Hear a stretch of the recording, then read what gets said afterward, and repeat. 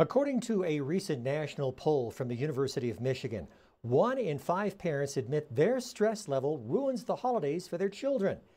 It's not just parents. Family stress is at an all-time high. I'm joined now by ABC-7 medical contributor Dr. Neha Sharma. Dr. Sharma, as always, a pleasure to have you on. What's contributing to all this stress? I think it's especially high this year because we entered into this winter feeling more optimistic. And here we are, dealing with another variant and another surge. We all wanted to make up for last year, but the new variant is adding another layer of stress yet again. Traveling is tricky. The rules about gathering keep changing. Rules about quarantining keep changing. Rapid tests are in higher demand than gifts.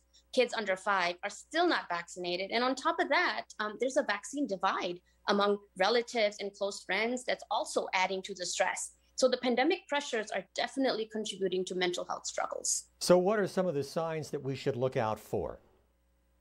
If you notice yourself or your loved one feeling more down, irritable, tearful, exhausted, or having difficulties with sleep or appetite, then it's time to ask for help.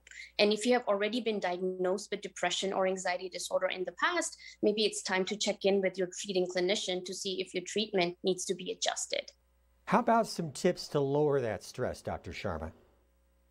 Probably start with accepting the fact that COVID is still here. So don't forget those pandemic precautions and get vaccinated and test frequently. But I also want to emphasize that we have come a long way since the beginning of the pandemic. We now have a better handle on this virus.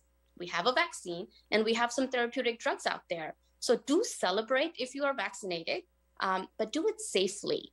And in addition to that, focus on your fitness, nutrition, sleep, be realistic, plan ahead, lower your expectations, have an open mind, take frequent breaks, learn to say no, and do not hesitate to seek help and support. And I think I do have to admit that I need to follow all of this before anybody else.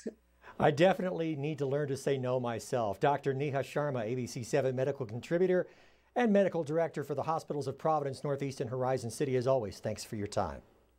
Thank you.